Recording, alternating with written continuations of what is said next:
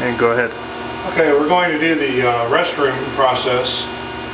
First thing we're going to do is to take our red bucket and we're going to fill it with about 2 gallons of hot water instead of 3 for the floors. You see a mark down here for 2.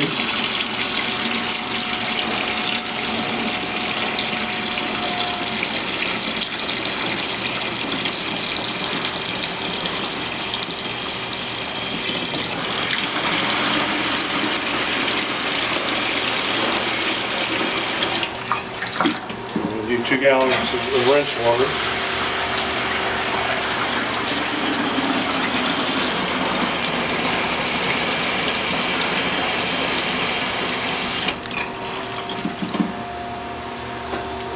And we're going to take our green stuff again.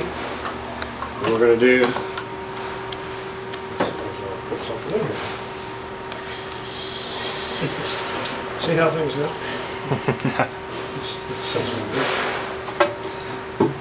We're going to do 2 ounces of green stuff.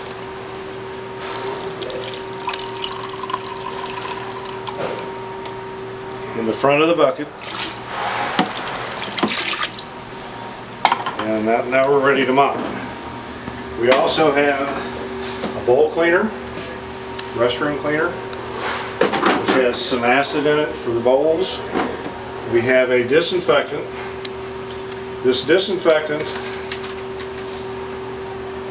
is in a green cartridge,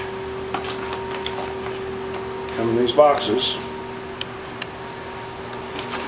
and you're going to fill the bottle with water, insert the cartridge, and when you put the top in and close it, it's mixed.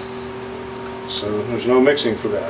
So you got your disinfectant for all your touch surfaces in the bathroom, you got your restroom cleaner for in the commode, and you've got a bowl swab or a bowl brush for cleaning the bowls with. We use the red mop for the bathrooms.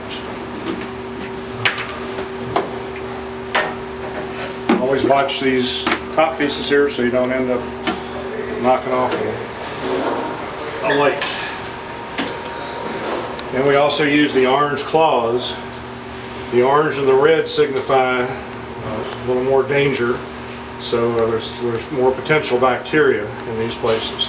So the key to cleaning the bathrooms is a frequency, so we keep them clean on a regular basis. And we'll go into a bathroom now and set up to do the cleaning.